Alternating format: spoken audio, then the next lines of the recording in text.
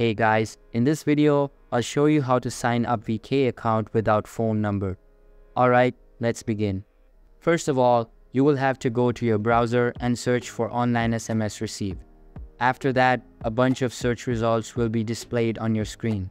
Simply access any one of these links. Once you're inside, you will be able to get a hold of various temporary numbers.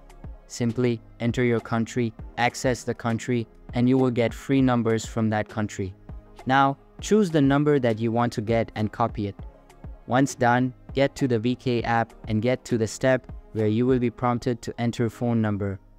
After you get there, enter the phone number, tap on continue, and tap on enter manually. Then, go back to the website, scroll down, and you'll see a verification code.